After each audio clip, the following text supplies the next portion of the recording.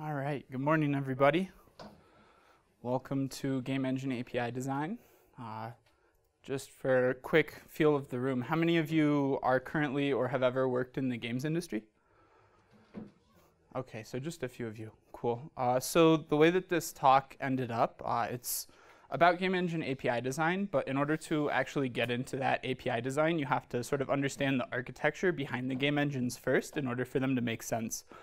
And so there's kind of two parts to this talk. The first part being an overview of some of the common game engine architectures that are popular in the industry. And then the second half will be going more into the APIs themselves and what we can learn from them, that sort of stuff. So I'm Allan Deutsch, and I'll be your presenter today. Before we get started, I just have a quick disclaimer. So I'm employed by Microsoft, and I work under their gaming division.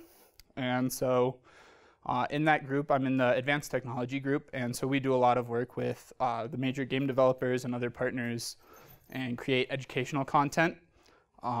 This is educational content about games, but it's completely separate from work. And so any of the views or opinions or ideas expressed in this talk are mine alone and don't represent Microsoft or their gaming organization or anything. So if you're going to be mad at someone, be mad at me. I like my job. Please don't make me lose it. All right. So my road to C++ now is sort of an interesting story, and I'm really honored to be invited here as a speaker at such a prestigious conference. I'm sure there's an awful lot of conferences here in Aspen, and this is my favorite one. And hopefully it's some of your favorites as well.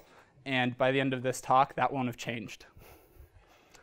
So for me, it all started out on my first console, which was the Game Boy Color. And so this thing was pretty simple, but back at the day when I had it, it was really exciting to me. It had this little gap in the back that you could put cartridges in, and these little tiny plastic cartridges contained whole worlds that you could only really imagine otherwise. And that little screen there was just a window into these other worlds. It wasn't all perfect, though. It had this little indicator light here. And that thing, it was red, and as the battery started to die, it would dim, along with my hopes of, getting to a save point before the battery died.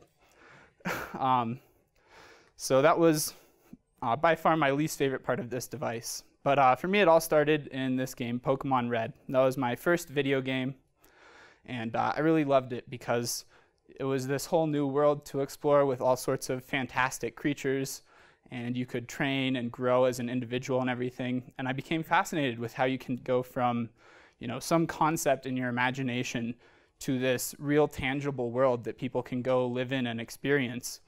And so growing up, I always had in the back of my mind, how can something like that be done? How can it be made? How can I create these worlds? And for me, that grew beyond just like, how can I make it, into how can I learn about and create tools for other people to be able to do it as well. And so my first experience with a game engine was Unreal Engine.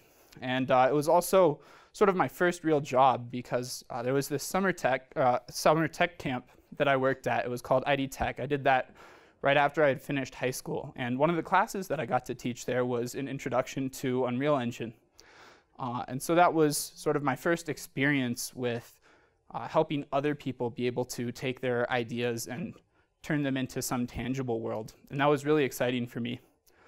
So after that, I started my undergrad at DigiPenn Institute of Technology. It's this small little game development school in Redmond focused on games. And so I was in the CS program. And what's really interesting about DigiPenn, especially for me, was that every year you form a team with other students of various disciplines. So you'll have programmers, artists, sound designers, game designers, all these different fields, and you all work together to build a game. And that was this thing that I had been so interested in growing up that it made a lot of sense to me to have some practical project where every year I get to take all the things I'm learning and put them together and make something awesome with them. So that was great for me, and I found myself in the niche of game engines. And so every year on my teams, I would build the sort of core technologies that the rest of the team would use to actually build something. And as an engine developer, you get to experience all sorts of interesting programming problems because you want to make it really easy for everyone to use, be they a developer or some other non-technical sort of person. And so as a result of that, I got pretty deep into C++ and architecture as well. And I met some really great people here. There was this club called the Game Engine Architecture Club. And one of the old leaders of it, Allan Deutsch, who some of you may have known, he's involved with the standards committee a bit, co-chair of SG14. So one year I was at GDC with him, and he invited me to come to this SG14 meeting. So that was my first experience with the committee, going from undergrad straight to like the very best C++ programmers in the world, which was quite a jump for me. And by the end of it, I had some idea of what some of the people had said here and there, but most of it had gone over my head at the time. But he sort of jokingly asked me what my proposal was. And so we talked about it for a bit, and there's this data structure called slot map that's pretty popular in games, and as it turns out is pretty popular as a concept in other industries as well. And so I ended up writing a proposal for that, which I've been working on. And through that proposal and sort of my other involvement in C++, I ended up here at CPP Now last year. And I presented a lightning talk on the slot map data structure. So that was my sort of first real public speaking engagement, as it were, here at this conference. And so that's a big part of why C++ now has a special place in my heart. And so I've sort of dove down that C++ rabbit hole and gone pretty deep and learned a few things, and hopefully I can frame them in the context of game engines and architecture and API design, and you'll be able to get something useful out of it.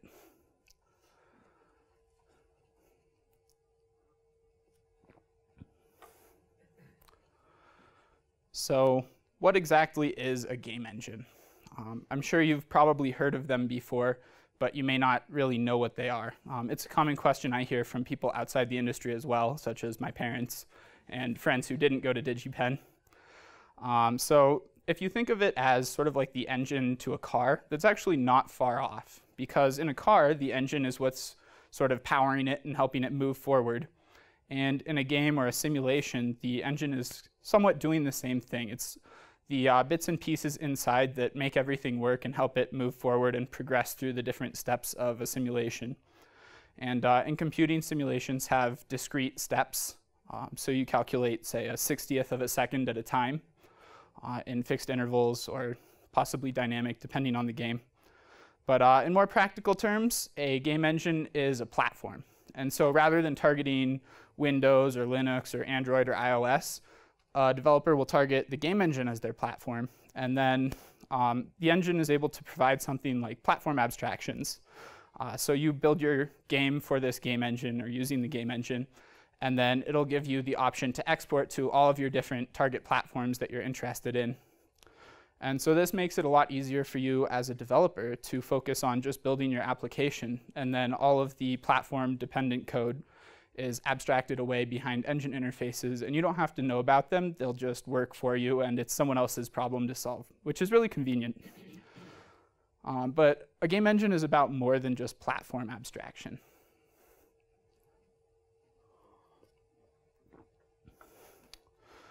It's also important for content creation and collaboration. So you have all of these different disciplines working on a game: the sound people, artists, programmers, designers, and somehow they all have to work together to create one cohesive project. So while all of your developers are writing code for this engine, artists need to be able to import their assets, and so do sound designers, and then some gameplay developers and level designers need to be able to place those things and actually build the world. And so a game engine provides all of the tools for that, like resource loading and processing and lots of optimizations so that they can all work together, and then gives you a nice user interface that someone who's not technical, like a level designer, might be able to use to actually put all of these different separate pieces together and build something cohesive. So some of the common technical functionalities inside of a game engine are things like artificial intelligence, physics, and graphics. So those are things that are generally pretty common across all games, and they might provide them in different ways or to different extents, but in general they're going to be offering some sort of common functionality so that you don't have to build everything yourself. So for AI, for example, it might have a framework for implementing your own behaviors, whereas physics is relatively the same across all different games, with some exceptions. And so a physics engine might be able to work the same for all sorts of different titles without much need for customization. So the scope of this talk needs to be narrowed down because there's an awful lot that game engines are able to do. But there's one core piece of functionality that's really crucial for any of them to be successful. And what that is the ability for developers to implement new behaviors. So if you go to a game engine and it doesn't have some feature that you need out of the box, you need a way to create that yourself. And so that's the area of game engines that I really want to focus on for this talk.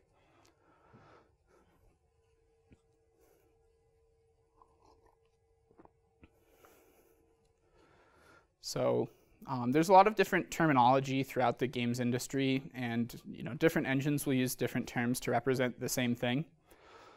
So I want to go over sort of the terminology that I'll be using so that you understand conceptually what it is in the context of games. So the first term is game logic. That's basically just the logic that powers your game. So in something like chess, it would be the rules for how a piece is able to move, the turns, maybe a time limit for each player, and logic such as that when you move a piece onto an opponent's piece, that piece has been captured. So that's sort of game logic. If you're not from the games background, it's kind of like business logic, but in the games industry, we don't really think of what we do as business. So we call it game logic instead of business logic. The next one is entity. So the dictionary definition of an entity is a thing with a distinct and independent existence, which is pretty much spot on for what we use it for in the games industry. An entity is any distinct thing. So as long as you have something in your game that can be represented, it's probably an entity. So that could be a tree, an enemy, the player, maybe a rock somewhere. And this definition is pretty much spot on with what you'd expect. The independent part is a little bit iffy. In a game, you might have dependencies such as like a parent-child relationship, and so the position in the world of something might be dependent on where its parent is, but for the most part this would be what you expect. We also have components, and so components are the small little bits that add functionality to an entity. So you might have, say, a component with the transform data, which would be its position in the world, its orientation, which is like where it's facing or how it's rotated, and the scale of the object. So typically these components will be attached to an entity to add either data or behavior, but depending on the engine, they can be used for other things as well. Some use them as just like an empty struct that's a tag specifying some characteristic of the entity that doesn't necessarily need any data or logic associated with it. Some engines use them just as data, some have behavior there as well. So there's a lot of variety across the industry for these. Systems are another one. So system is a pretty broad term, but in the context of game engine architecture, typically a system would be something that performs transformations on data. So they're not necessarily in all game engines, and some of them put game logic elsewhere, but the ones that do use systems tend to use them for the game logic. And so a system will have some sort of dependencies for what data it needs in order to operate. And then those dependencies will be provided to it by the engine, and it's able to perform its data transformations to help do its part in advancing the simulation. There's also a couple different terms for types of games in the industry. So the sort of most well-known games that you've probably heard of, things like Halo or Overwatch, are called AAA titles. And so AAA basically just means it has a big budget. The cost of developing the game and the cost of marketing the game are probably in the same ballpark. These titles are generally backed by a major publisher like EA or Ubisoft. And so they have a lot of resources available to them, and those publishers are able to do all sorts of things for them, like market research that smaller studios might not be able to do. Then on the complete opposite end of the spectrum, we have indie games. And so indie games, or indie in general, is short for independent developer. And so in the purest sense, it's a game developed by the developers with no publisher that has sort of their own opinions being brought onto it. There's no, open, publicly traded company that has shareholders to satisfy, and so there's a lot more freedom to build what they want, but they don't have the same budget to make these grandiose games with lots of different functionality, and so they tend to be smaller, much smaller development teams, or even an individual person. And then rather than trying to have like the greatest graphics and the best physics and really pushing the limits of the hardware, these games are generally a bit simpler and focus on some unique or innovative mechanic that the developer really wants to portray, or maybe a story that they want to tell.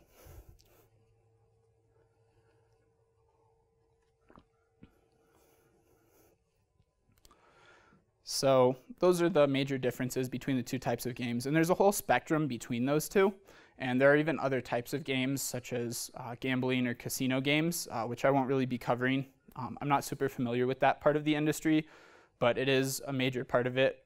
They have very different constraints than the rest of us, though, in many ways. So now that we've got the terminology out of the way, let's talk about game engine architecture. So there's many different ways to architect a game engine, and now that we know about all of these different parts that go into them, that those game engines are composed of, we can take a bird's eye view of some of the common architectures that are more well known and how they compose, or how they, are composed of the different basic parts. So the first one we're going to go over is the inheritance hierarchy. This is fairly similar to in other domains. You start with some sort of base class. In a game, it would be your entity. And then as you have different types of entities, you just inherit from that. So this base might have things like move, update, animate, render, those sorts of functionality. And then those would be virtual calls that the derived types can implement based on the entity that it is. So if we have, say, a goblin and a wizard, maybe the goblin moves by walking around, and it has different animations than a wizard, whose animations might involve casting spells, and it moves by teleporting. Their logic could be different as well, with a goblin acting as perhaps part of a flock or swarm and having some simple Boyd logic, whereas a wizard might have a bunch of spells that it chooses from and casts. So then if you have some more derived type, like an evil wizard, you get to reuse a lot of the functionality from your wizard and just maybe change which spells it has or how it makes its decisions on what to cast. So that's fairly straightforward. But sometimes it doesn't work out so cleanly, and we have things like a goblin wizard. And so if you're familiar with inheritance, you'll know this is the dreaded diamond pattern. And so there are ways to work around this in C++ with virtual inheritance, but it does leave other problems. All those base class functions are now ambiguous. So if you know explicitly on your goblin wizard that you want to use the wizard's update and not the goblins, then you can do that explicitly. But if that's not the case and you need to modify it a bit, there's no real way to customize that functionality. You'll have to rewrite it for your goblin wizard. And so re-implementing all of this functionality sort of does away with the advantages of using inheritance and virtual calls for code reuse. So maybe you do it a different way, and you have a goblin wizard that derives from goblin and a human wizard that derives from human. And now you have separate paths to it, and you're able to get by. But now, while this would work for that situation, imagine later on you want to add some other races, like dwarves or elves. And now you have to go through and implement wizard again in all of those different classes. And say you want to update the behavior of a wizard or fix a bug. Now, instead of just having to do it in one place, you have to do it once for every different type of character that could be a wizard. And then some of those races maybe even have sub-races, like a blood elf and a dark elf. So overall, this solution isn't great, and it leaves a lot to be desired. So in the games industry, we've looked at some other options for how to fix this.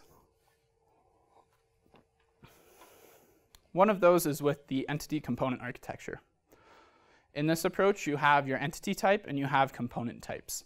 And so the entity is just some sort of connective tissue that these different components can hook into to work together. So a component could have a base a base class, or it could not.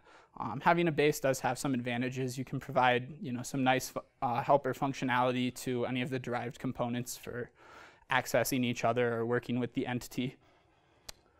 So some examples of components you might have are a model, which tells you, what the physical characteristics of your entity are, how it looks, and has the information for how it can be rendered. You might also have a collider, so that's the information needed for detecting collisions in physics. And so by doing this, you can implement that functionality once, and then you just change which model it is depending on the character. And so then you implement this logic once, and you can attach it to as many entities in whatever combinations as you want. So you get a lot better code reuse here, and then if you want to change something, you change it in one place, and it happens to everything that needs that behavior. So this is pretty great. There are some issues, though, like there's dependencies here. In order to render a model, you need to know where it is so that you can render it in the correct place.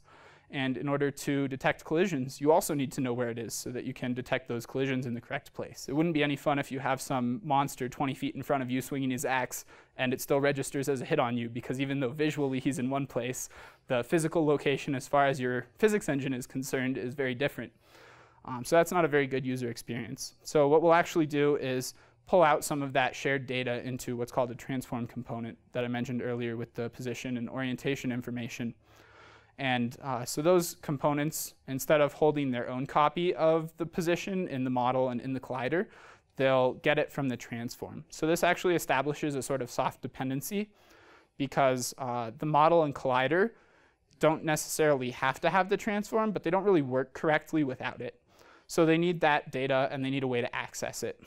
And then all of these different components can be attached to your entity.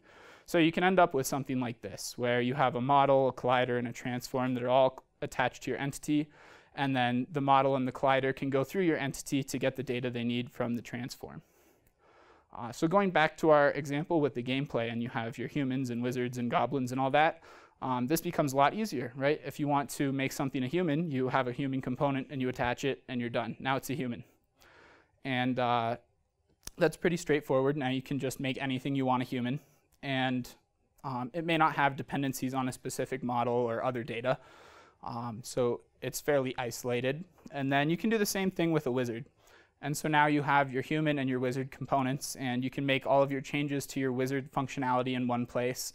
And even if it's a human, or maybe you make it a goblin, either way, they're using the same wizard functionality. And so as many races as you add, it scales linearly, instead of having to implement it multiple times and make changes in a bunch of places.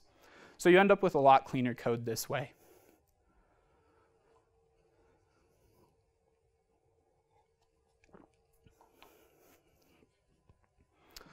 So adding new races also becomes simpler. You just implement the component for that particular race, and then instead of adding goblin or human, you add that one. And any of these different classes that you've made for your character, like a wizard or a smith or whatever, they can all just be added to it one at a time, and there's no extra effort needed if you want to add more. So that's pretty nice. The complexity scaling in this way goes from a sort of exponential increase every time you want to add functionality to a much easier linear increase. Adding one thing just makes it one thing more complicated. So this is pretty great overall. The complexity is well managed, logic is nicely contained, and the component can have data and behavior together so that most of that is self-contained, and then some of that shared data can be pulled out into separate components like the transform. So that's pretty good, but there are still some tight couplings. Your logic is tied to that data, and there's not necessarily a great way to express that. And so in practice, in your code, you might have some component logic somewhere that needs to go through the entity to get another component. And now all of a sudden, you've got a lot of pointer chasing going on.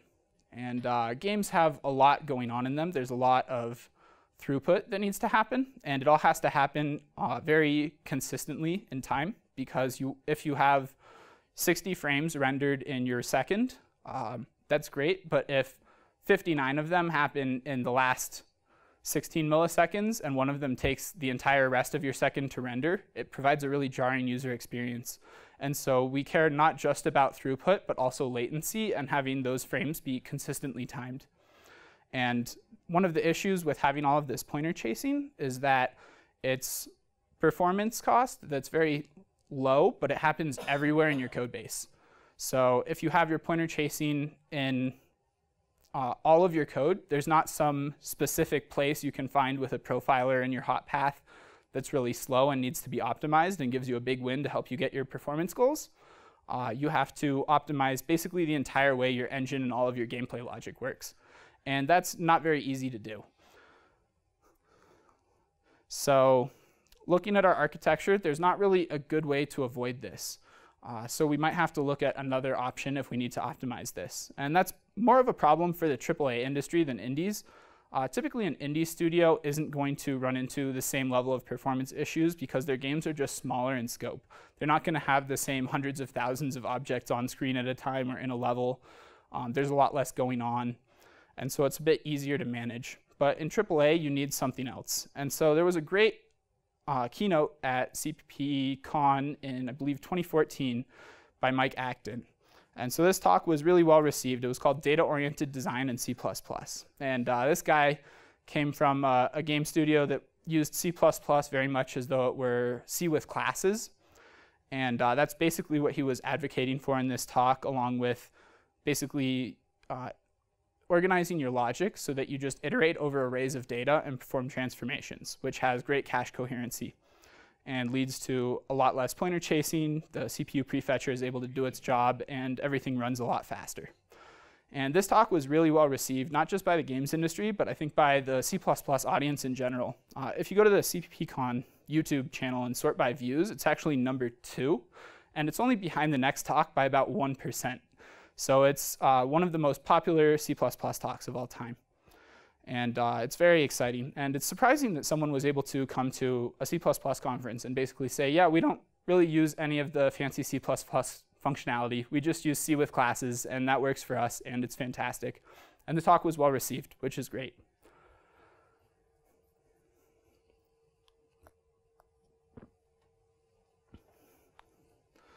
So there is a game engine architecture that uses data-oriented design. So looking at our sort of entity component architecture, we see a lot of issues with this pointer chasing, and we can mitigate that a bit by putting these components into arrays. Right? So if we put all of the components of a particular type in an array together, we're able to get a lot better performance. And we can update these components one type at a time. So, update all of the models, update all the colliders. Probably not in that order, though, because you'd want to handle collisions before you render things. But it gives you a bit better cache coherency. And that's something that can be done transparently in that architecture without really needing to change any of your user code. So that'll help a lot in removing some of those cache misses that lead to round trips out to memory. But there are still some issues. We have all of those dependencies between components. So your model and your collider need to access the transform. And for a particular entity, those may not be in the same order. So while trying to update your model, you could be jumping all over memory, going to your entity just to find your transform data. And if you have a parent whose position changes where yours is in the world, then you have to go to that parent as well, and it becomes a lot more complicated. And so even though we have some nice segmented data that works together, like the collider and the transform, and we're able to iterate over them, they might not both be index aligned in memory. So while one of them would be cache coherent, the other would still be causing jumps in memory. So you get a good bit of performance this way, but you don't get everything you need. And so that works here with the colliders. It also works with the model and transform, but that has the downside of still having all of those cache misses. So the next architecture is the entity component system. And what it does is it sort of takes these structures and it makes those dependencies more explicit. And it gives you the opportunity to index align all of your different types of components for a particular object so that as you're iterating over a set of them, you can see, all right, here's object 1, here's object 2, here's object 3. And instead of needing a specific entity type, you can just use an index into the arrays. And so the way an entity component system works is rather than having all of these different components contain the logic, that logic gets moved out into systems, and the components will typically just contain data. And so a rendering system might need the transform and model components, while the collision system needs transform and collider, and then other systems can have other dependencies. And all of these dependencies need to be more explicitly laid out so you can sort of see at a glance what logic needs what data. And that gives you a lot more opportunities for optimizing as well as for managing your complexity.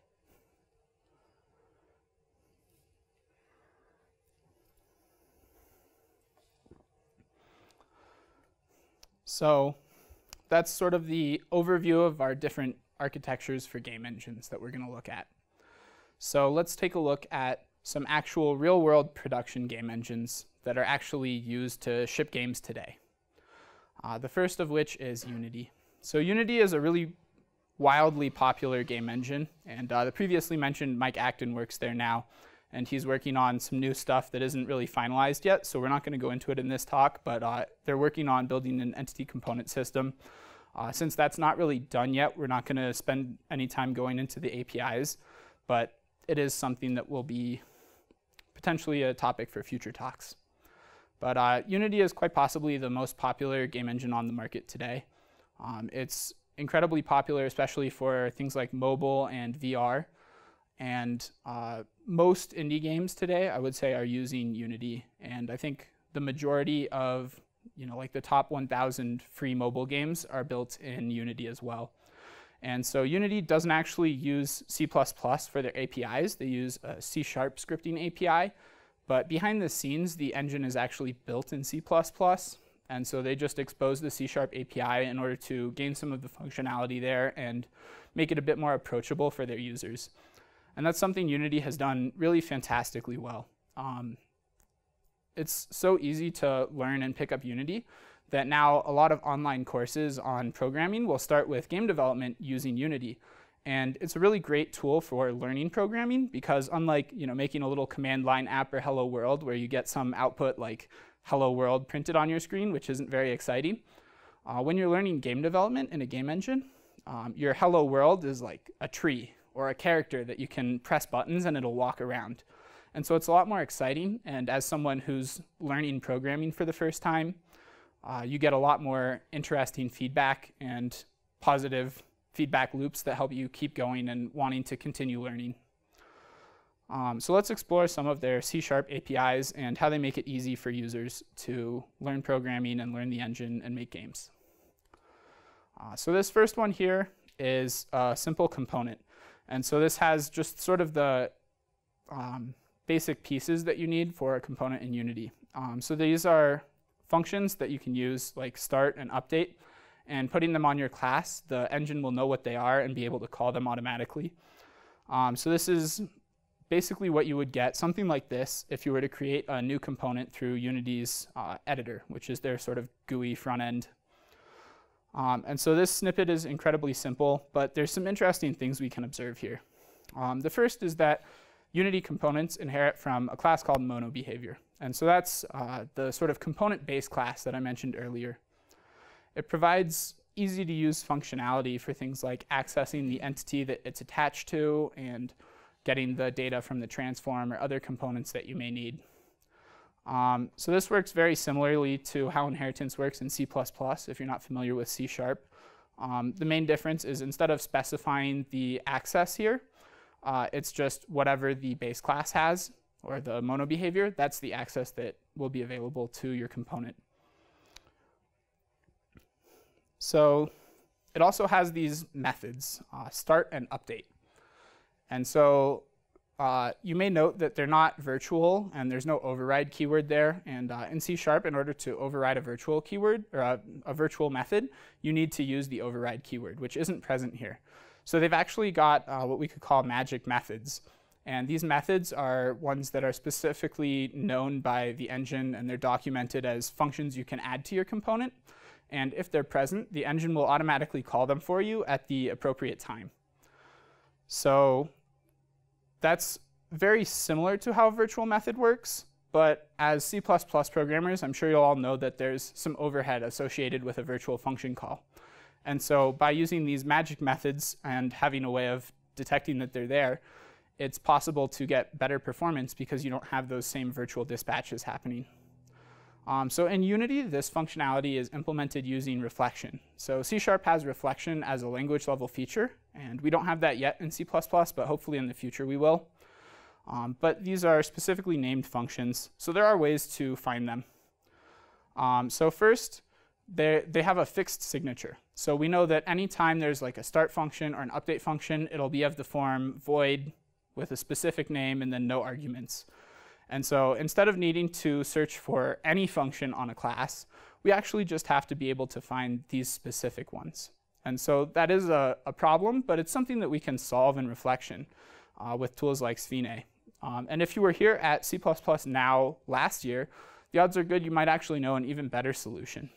There was a talk presented by Marshall Clow that has an even better way of doing this.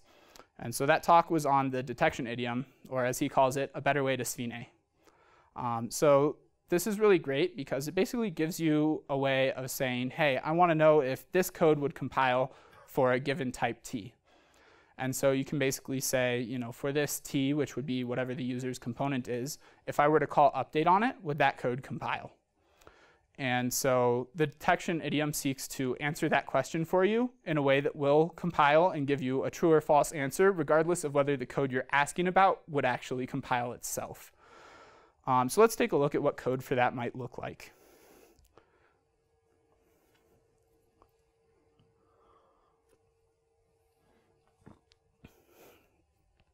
So there's basically three parts that we have for detecting an update function. So let's take a look at each of them one at a time. The first one is the detection meta function. So this is where the code that you want to test out and see if it would compile will live. So there's a few parts to it. The first is sort of this boilerplate where we declare our alias template. And so that should be fairly straightforward to the audience here. So I won't go into that too much. The next part is our meta function itself. And so we use decal type because that gives us an unevaluated context so that our code may be able to exist here even though it wouldn't compile in an evaluated context, and we're still able to test against it. So within this decal type unevaluated context, there are also a couple parts to pay attention to. The first is std decal val. And so what std decal val does is whatever type you give it, it'll add an R value reference and then return, or at least its signature will say that it's going to return that R value qualified type.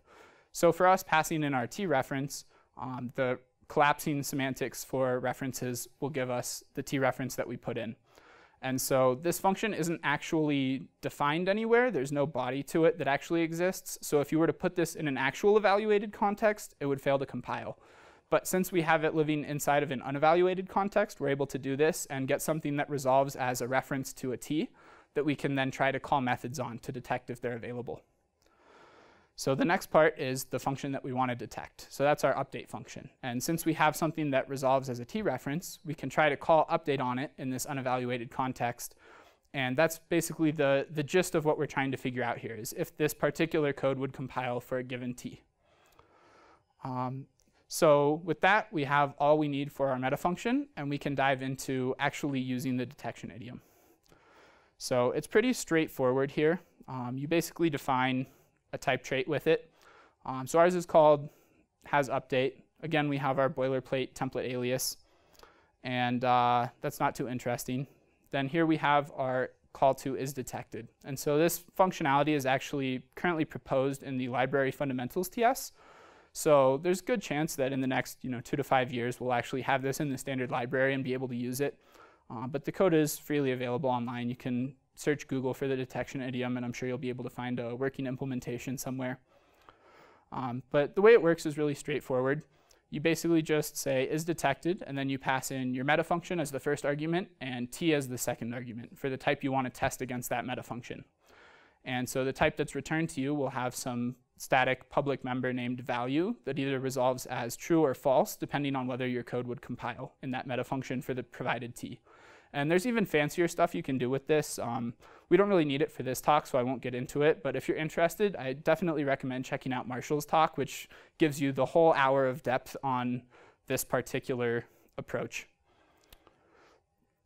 So then finally, we're programmers and we're really lazy. So we want to get a variable template for this so that we can just use hasUpdateV for our T. And our autocomplete will give us a bit more mileage and it's easier to use. So that's just a sort of nice to have feature.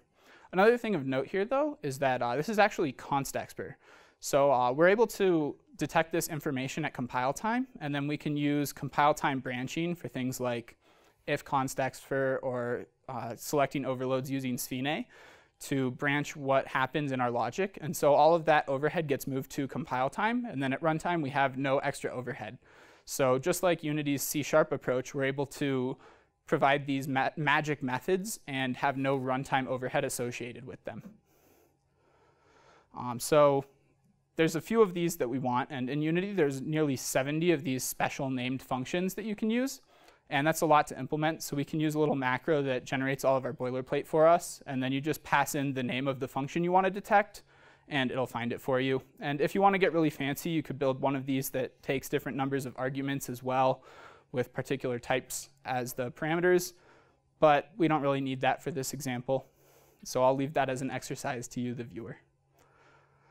So what we can't do yet, there are some things that C# gives Unity in reflection that allow C# and Unity to implement much nicer features than some of the things we can do in C++. One of the big examples of this is messaging. So here we have an example of a component that broadcasts a message. And so you can see that logic happening here. And where you see GameObject, just think entity. GameObject is Unity's name for an entity, but they're effectively the exact same thing. And so here you can broadcast a message on a GameObject.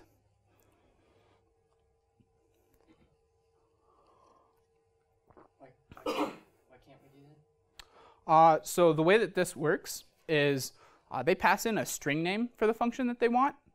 So you can see here we have apply damage, and then apply damage is also a function. And so we don't have a way to go from a string name in C++ to a function. And additionally, this doesn't just work on your class. It'll actually go to your entity that the component is attached to, and it'll call that function on any other components that have it on the entity as well. And it doesn't stop there. It'll also do it for any children that are parented to your entity. So that gives them a lot of flexibility, and they have this really nice event system that doesn't really require any advanced understanding of how events work. And you can pass parameters to it, which will go to any of those functions, and if the function doesn't happen to take that parameter, it just gets ignored. And they have additional traits you can use as well. And so this is really neat because it lets you basically implement your events whatever way you want. And so while we can detect a specific function if we know it at compile time, they use strings as a runtime value, which means they could actually wire up events at runtime in like some other scripting language or through a GUI editor, and they don't need to know that information at compile time. And since those functions could have any name, we can't really use the detection idiom to detect them because we don't know their name at compile time. So this is something that might be available to us in the future in C++ once reflection is standardized or if reflection is standardized. But today we don't have a way of implementing this very cleanly. So another thing that they are able to get out of reflection is a sort of GUI front end that's generated automatically. So you as a user can implement some sort of component.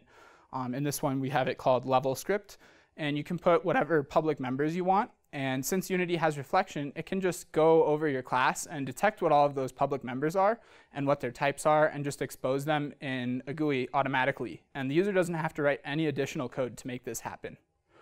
So this is really helpful because if you have some non-technical person like a designer, they can just go in and click on an entity and modify values on its components. And you never had to write any reflection code. You never had to write any GUI code. It's all automatically generated. And so this makes it a lot easier to collaborate with people, and there's a lot less overhead for the programmer in order to support that.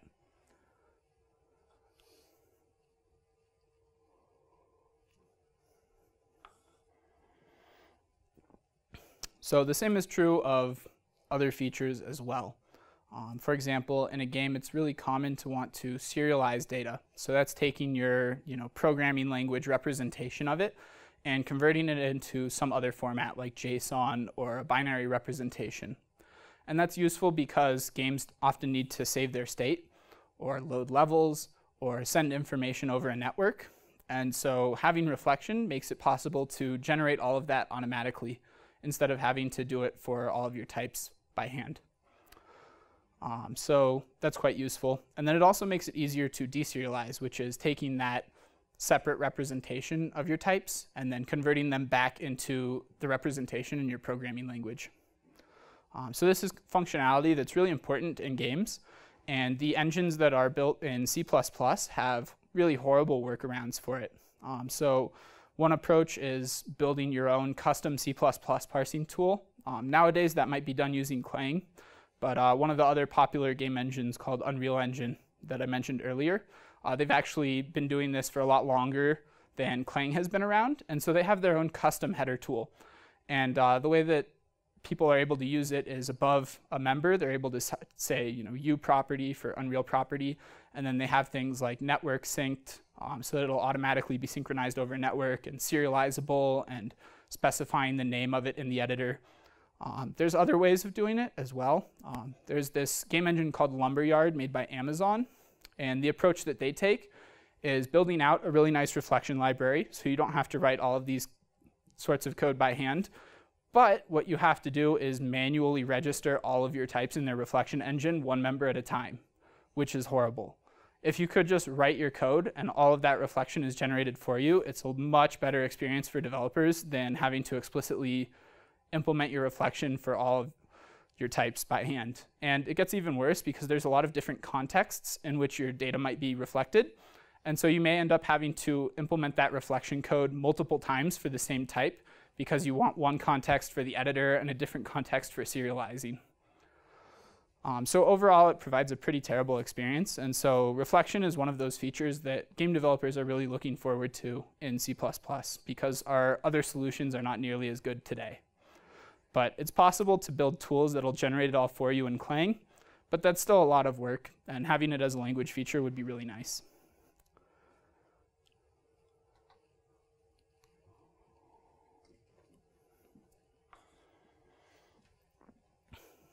So let's take a look at some of the other APIs that Unity has for interacting with components and entities. So one of them is getComponent. And so here's an example that demonstrates that. So you have one component and it needs to get another component. So ours is getComponent generic example here. This is from the Unity documentation somewhere. And so just like before, we have to inherit from mono behavior because we're implementing a component. So that's fairly straightforward still. And then here we have this hinge joint type, which is some other kind of component. And so we specify it, and then we can get our component using a sort of generic interface, kind of like templates in C++. So since we're accessing a component of one type from a component of another type, we're actually establishing a dependency here. And so Unity has a way of making it a soft dependency. So all of these types in Unity and C# are reference types. And so we can check if it's null. And in this way, we're able to make it a soft dependency instead of a hard dependency. Our function will still work if it's not there. And we just have some additional logic for if it is. So this is a pretty nice way of handling the dependencies. And there are some issues that arise if you don't have this sort of soft dependency thing. For example, if you have a hard dependency, you could check that it's there before allowing the user to attach a component. But then you could run into issues with deserializing, where if you're loading something from memory or another representation and a component with a dependency is loaded before the dependency itself, you run into issues. Or if you have two components that both depend on each other, then neither of them can be added until the other is there, and you run into issues. And so having this sort of soft dependency as an option is great, but there are issues with it. For example, these dependencies are sort of declared wherever in the code. It could be in any of those nearly 70 different magic functions, or even some other method on the class that is called by one of them. So it's not easy to figure out what your dependencies actually are. So then here again we have our game object, and this game object is again our entity type in Unity. And so one of the things here is that in order to get another component, you have to go through the game object. And so now we have a dependency not only on the component itself, but also the game engine. And in order to get to the component, we have to jump through memory from our component to the game object, and then from the game object to that other component. So we're running into those same issues with cache misses. So there are some other things that might be familiar to us. This snippet is taken from the documentation on transform parenting in Unity, which is basically how you establish a parent-child relationship between entities. So here is where we set the parent, right? We have a player.transform.parent, and player is an entity instance. And then we're able to set the parent there. And so the way that parenting works, it's actually on the transform in Unity, not the entity itself, which sort of makes sense because the main reason for parenting is so that you have relative positions. So in Unity, the transform is actually built into the entity type. So instead of having to jump through memory to go from your entity to your transform, they're together in memory. So you at least save one cache miss there, because nearly every entity in a game engine will have a transform. Anything in a game probably is somewhere. So there are not a lot of cases where you would need an entity and not a transform. So this design sort of makes sense and is able to buy them a little bit more performance. And then this parent member is a reference to another entity somewhere, in this case, the new parent that was passed into this function. So here we have some code that uses that parent information. So we have the player's transform parent, and then we want to print the name of it. And so this code is really easy to write, just like as a developer or someone who's new to programming. This logic isn't complicated. It's very simple. There's not a lot of syntactic overhead. And so this code is really easy to write, and as a result, it tends to exist all over in the code bases of games made in Unity. And there is a downside to this, because while it's really easy, there's a lot of pointer chasing going on, and if you're not someone who knows a lot about low-level programming and hardware, this isn't going to look like code that's slow. There's nothing exciting going on here. It's just like you're getting the name of your parent, which is really straightforward. But there's actually a few things happening here. First, we have to jump from this component to the player. So that's our first potential cache miss, and there's some performance overhead there. And then that may not be stored contiguously, so not ideal. Then the next part is that we have to go from that player and its transform, which are, again, together in memory, so that's probably an L1 cache hit. The performance overhead isn't bad. But we have to go from there to the parent. And we don't really know where the parent could be, so in our worst case scenario, that's another cache miss. And then finally, we want to get our parent's name. And so that name would be most likely a string. And I'm not sure the specific working implementation details of strings in Unity and C#, but if we assume that it has a sort of small buffer optimization like we have in C++, that would make sense. But in our worst case scenario, that name is longer than the small buffer optimization allows. And so it's another cache miss because it has to jump out to heap memory somewhere in order to get that string. So just for this simple code here, we've had potentially 3 cache misses. And so if you have this code once, it's not a big deal. But if you have it in tight loops all over your game and all of your different components, the cost starts to add up really quickly. And a game could have 100,000 different entities in it, and each of those entities could have a dozen or more components.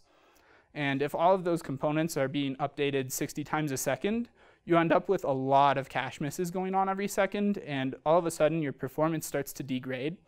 And there's no one place you can optimize to fix it because it's just everywhere. You know, death by 1,000 paper cuts.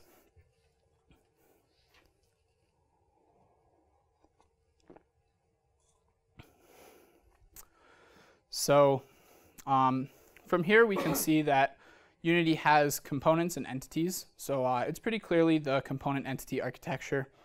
And in a real production system, of course, you're probably not going to stick completely strictly to an architecture, and they have other things like their event system that don't necessarily fit perfectly in that model.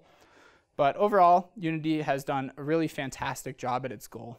The company mission is to democratize game development, and by making it so approachable and easy, they've done a really excellent job at that. And now there are millions of game developers that probably never would have been able to explore that as a potential career path or a hobby if it weren't for tools like Unity that make it a lot more accessible to them. Building a game engine yourself is a ton of work, and it requires a ton of domain knowledge. And so having something like Unity that provides a simple, easy-to-use tool for doing that has done a lot of great things for the game industry. So that's fantastic. But when it comes to the AAA industry, which is those games that are really trying to push the boundaries on graphics and performance and really get the maximum amount of performance they can out of their hardware, all of these cache misses in Unity add up a bit too much. And they're really not able to use it because that's something that can't easily be optimized in that architecture. And since that code is hidden away as something that you as a developer don't have access to, you can't even do anything about it.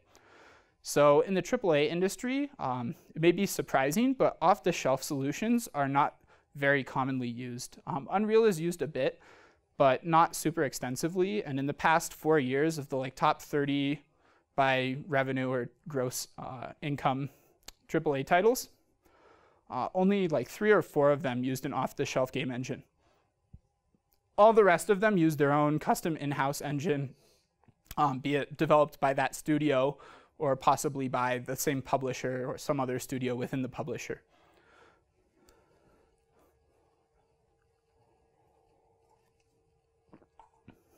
So one of the really successful AAA titles in recent memory is a game called Overwatch. And so before its release in May of 2016, the Overwatch open beta had nearly 10 million players. And that's just the beta, not even the final release. So the difference in scale for something like this versus a game made in Unity is huge. A typical Unity game might have as few as tens of downloads, where it's just the person who made it and some friends, or it could go into millions or even tens of millions, but they wouldn't typically operate at the same scale. A year and a half after this game came out, it had 35 million players, and that's still been climbing. And so in addition to being a wildly successful AAA title, they also push the boundaries on engine design a bit, and they've been using some of the more recent architecture developments in the industry.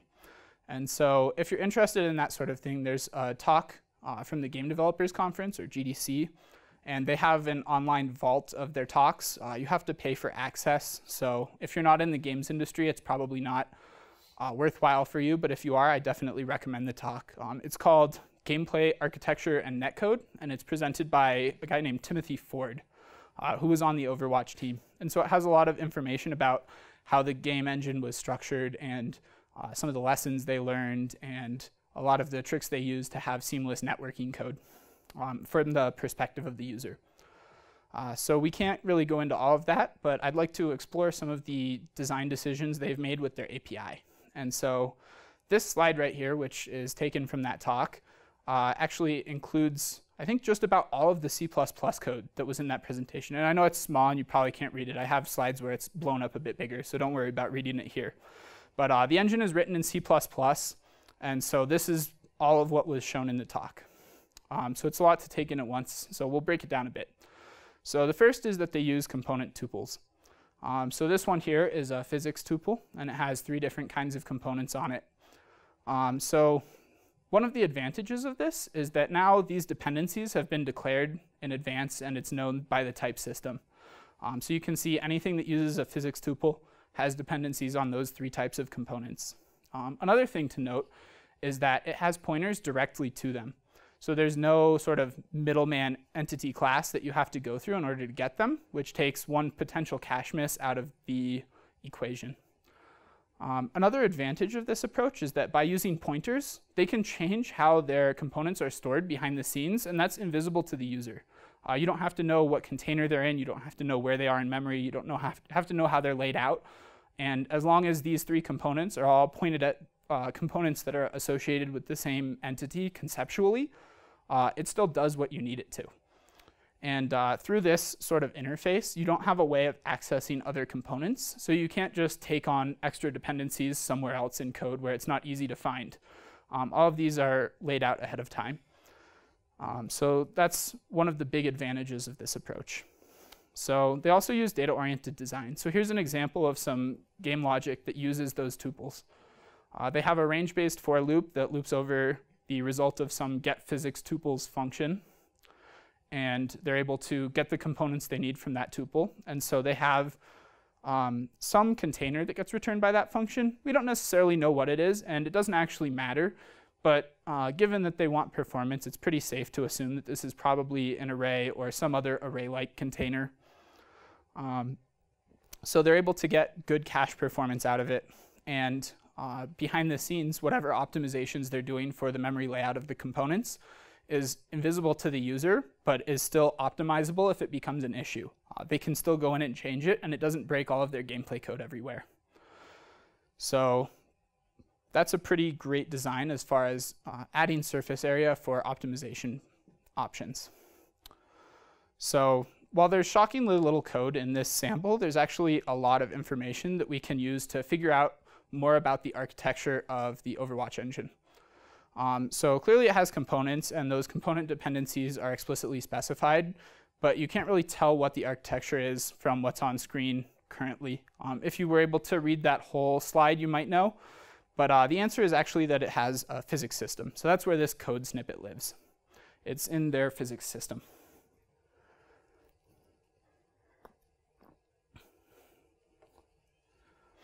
So now we know that this game engine has some concept of components, and it has some concept of systems. And a system's dependencies are expressed through those component tuples. But curiously, there's nothing that really appears to be an entity type.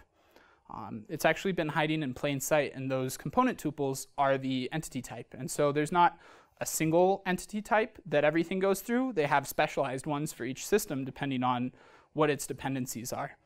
And so in this way, the entity type doesn't actually need to exist. So we have it here, the physics tuple, but there's different representations of it for different systems. And instead of giving you a generic interface that lets you do whatever you want, it has some constraints on it, which gives them more opportunities for optimization, and it gives the user less opportunities to do things that are expensive and will add up to high performance cost and a death by 1,000 paper cuts sort of approach. So with the sort of triple play of these entities, components, and systems, we can determine that this is almost certainly an entity component system architecture. And in this particular case, you don't have to take my word for it, because in the talk they've actually called it an ECS, and so we know for sure that that's what it is. But I still think it's an interesting exercise to look at the interfaces for a system and use that to determine how it's architected behind the scenes. And it's been fascinating for me observing how the architecture of a system and the interface for it have influence on each other. And designing your system with a particular architecture sort of informs the interface, and building your interface in a certain way sort of informs how it gets architected behind the scenes. So it does get better, though. In addition to telling us that it's an ECS, they also shared some insights about how it's used and some of the patterns for usage that emerged. So one of the things that's not really shown here, but a lesson that's a takeaway, is they have components that are only data, and then their systems are only logic. So there's no mixing of those two, and then any shared functionality goes off in utilities somewhere as like C-style functions. But some systems do need state in some way, right? If you have a system that manages your window, where the game is actually rendered to, it needs at the very least a native handle to that window. And if it has no state at all, there's no way to operate with that. So what they've done is they've used within the model of an entity component system something that they call singleton components. And so that's a component that there's only one of at a time. And what they'll do is they'll put the system state in those sort of singleton components. And so then there's some other advantages of this as well, because if there are other systems that need the same data, they now have a way of accessing that data without taking on a dependency to the other system. And so in this way, they're able to architect it in such a way that there are no dependencies between systems, and there's no systems that call functions on each other. So that's great. Another thing that's interesting is that declaring these dependencies ahead of time has some advantages. So on this slide from them, you can see a column of systems and a couple columns of components. Don't worry about reading them, it's not important.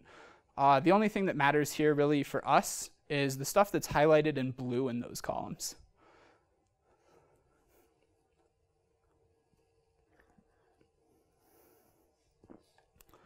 So there are 6 systems highlighted and something like 13 or so components. And the reason that they're highlighted is because those dependencies being declared ahead of time, they also have a way of expressing if a dependency is read-only.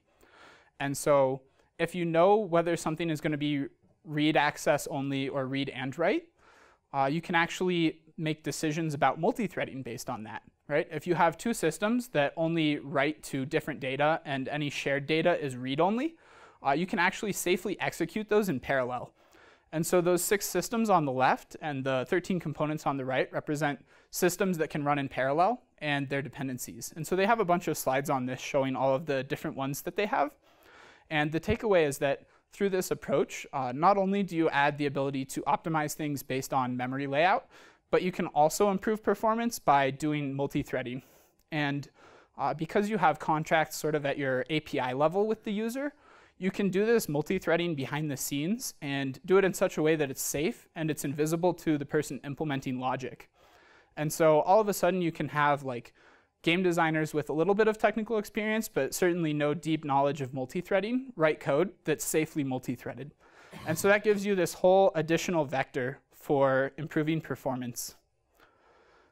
So another thing is that the way they access components is through this sort of function. So there's a downside to this, right? Whenever you want to implement a new function or a new system, you have to write one of these. And you probably have to define your tuple type as well for the component tuples that you need. So that's not ideal. It means you have to write a lot of extra code that's boilerplate that really is the same everywhere, with only slight differences being the different types of components you want. And so in the world of C++, we have variadic templates, which are really great at expressing this sort of concept, right? You have something and a variable number and types of types. So we can actually express this sort of request as, you know, the way you can interpret this is the system wants all of the entities with a particular set of components. So if we were to implement that, we could do it something like this, right? You have a class called entities with, and then you have some template arguments, and then when the user's writing their code, they would say something like entities with, and then list out the types of components they want, which is both incredibly expressive because anyone reading the code can see it and immediately know what those dependencies are. And it also provides a generic interface. So you can implement this code one time and use it everywhere, and it'll work the same for everyone. And then if you need to optimize it, you do it in one place instead of everywhere. So how this works behind the scenes can vary. All it really needs in order to fit that model that the Overwatch engine was using is a begin and end iterator. And then those iterators have to have some sort of type that gives them access to the components that they listed.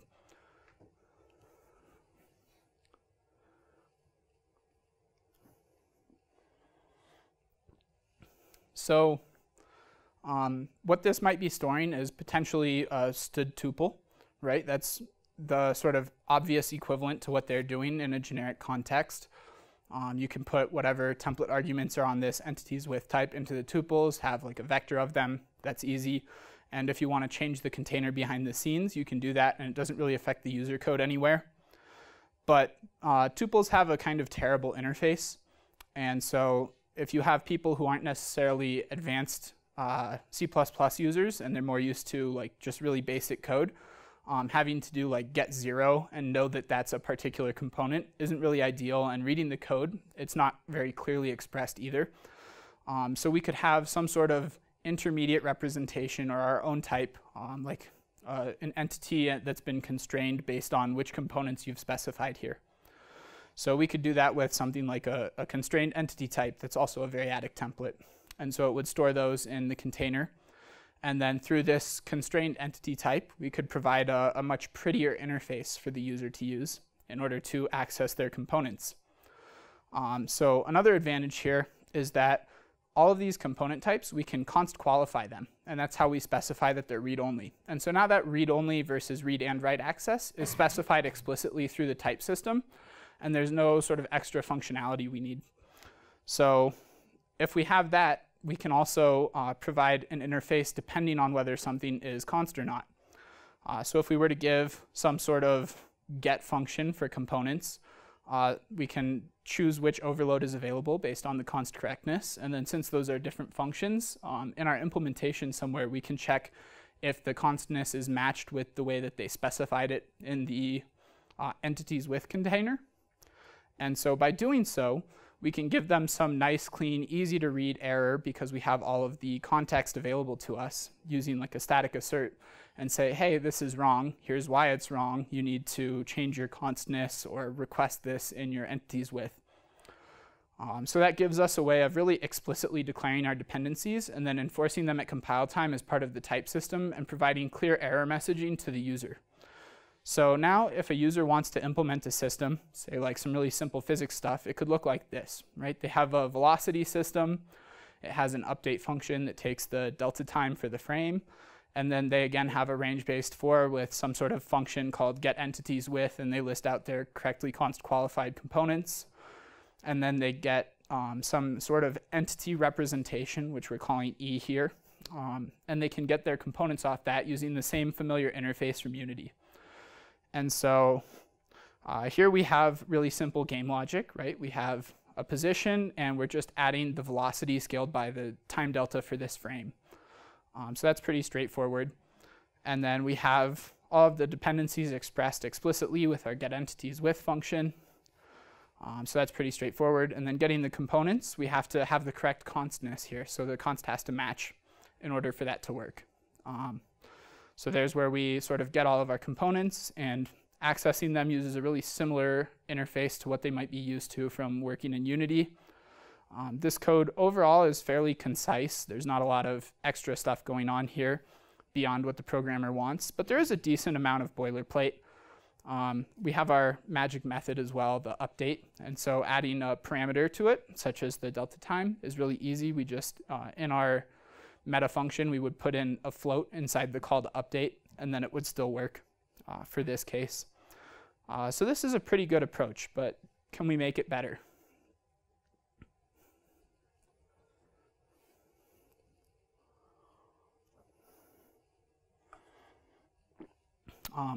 If we take a look at sort of what's here, we have all of this logic, which isn't necessarily the logic for our game, right? We have to declare this class, we have to make things public, we have to loop over all of these entities with things, and then from that we have to get our components off of that entity type, and then we have to have our closing braces and everything. So overall, only about half of this code is what actually does our game logic. So there's a lot of extra boilerplate there that has to be implemented every time, and we may not actually need it. So what if we could write code without all of that, right? What are the things that we actually need? We have a function, and if we want our logic to have any sort of organization to it, we're going to need functions to make that a bit cleaner.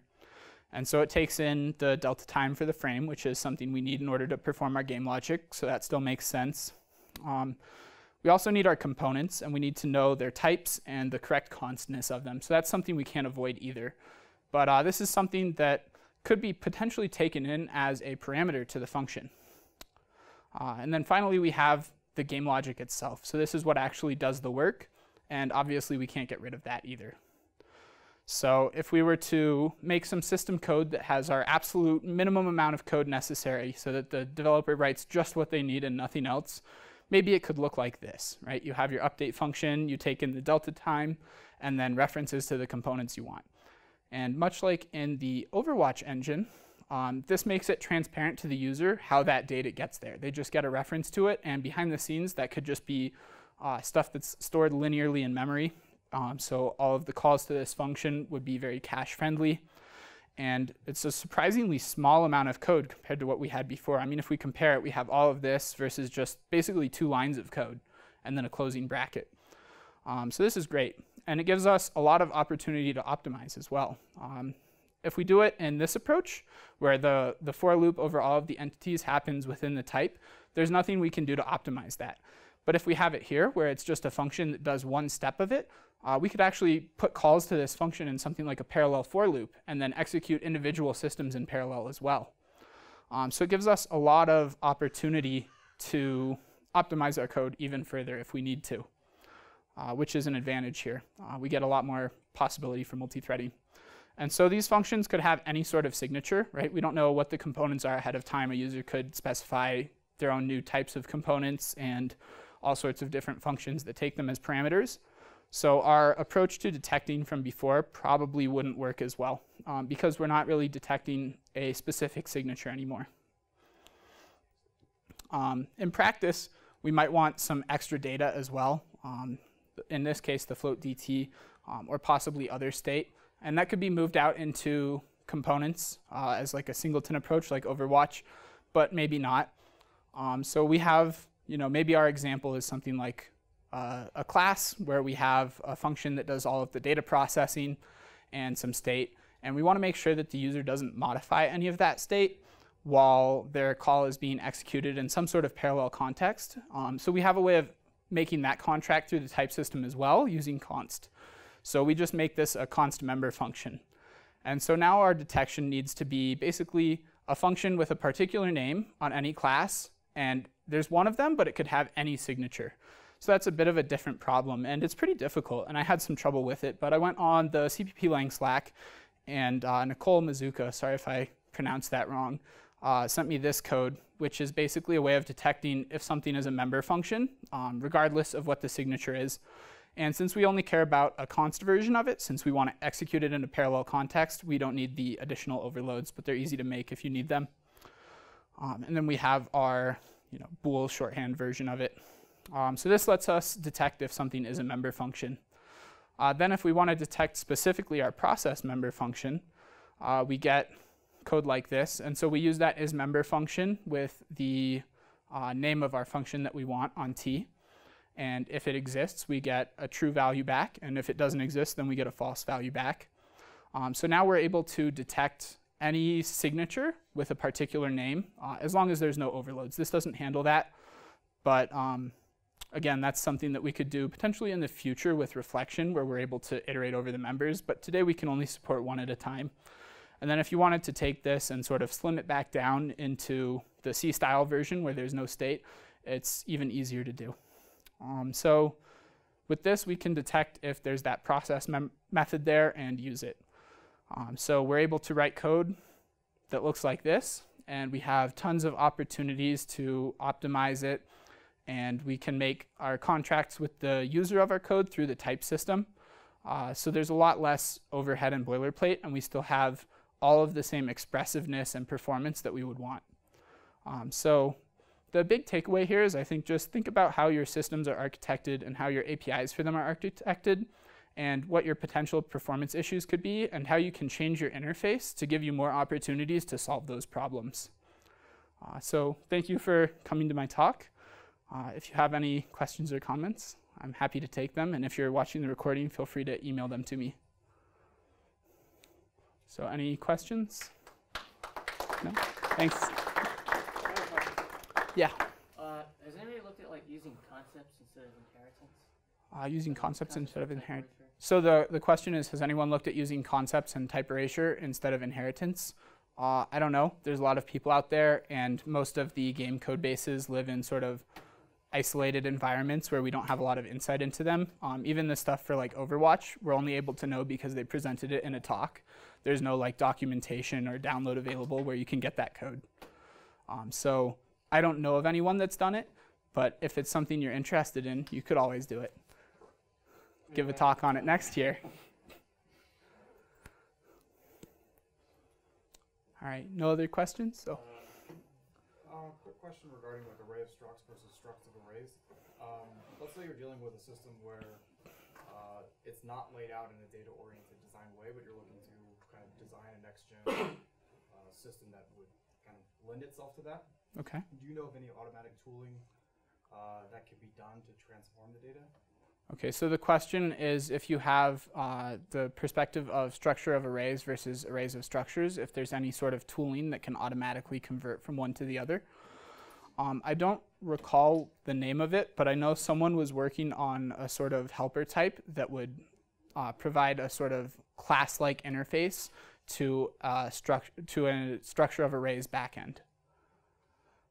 So there's stuff out there, but it's not well known yet, and I'm not sure how polished or tested it is yet. But I believe it is possible to do so.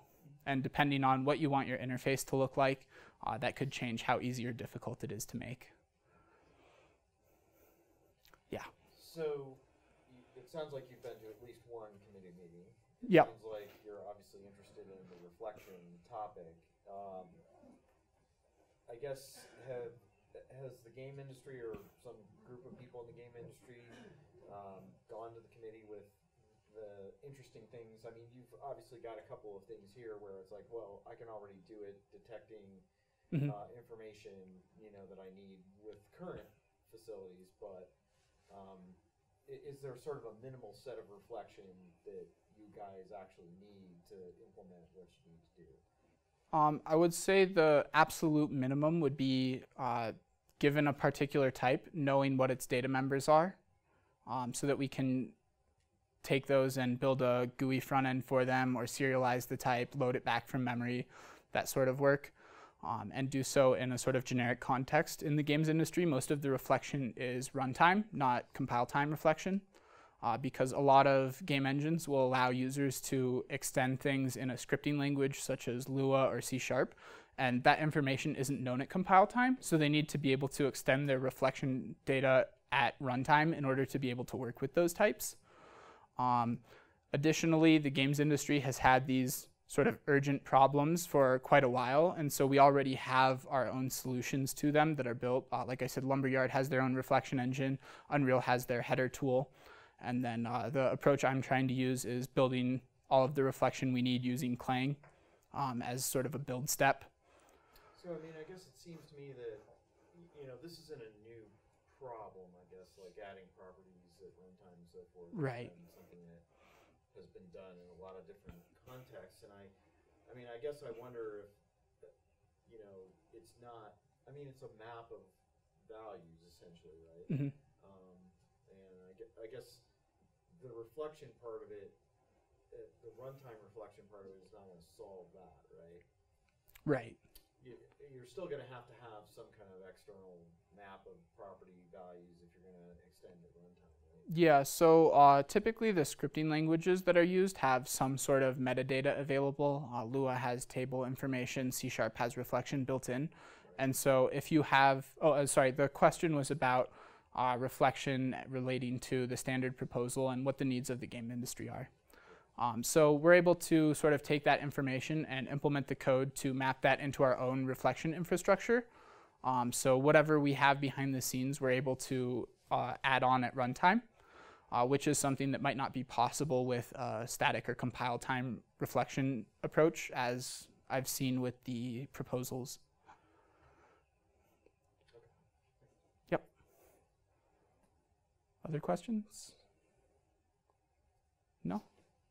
Jason. Just your opinion, do you think that the design behind a lot of the game engines is influenced by the compiler not supporting the modern versions of C++? I think that is a factor for some of them, but if you look at like the Overwatch code, there's nothing there that couldn't have been implemented in C++ 98 besides like the range-based for loop, and there's an approach that solves that. It's just not as pretty. That's the difference, right? So I don't think necessarily that's what it is, but I think having the modern features definitely makes a lot of these things nicer. It makes them a lot easier to work with and to implement.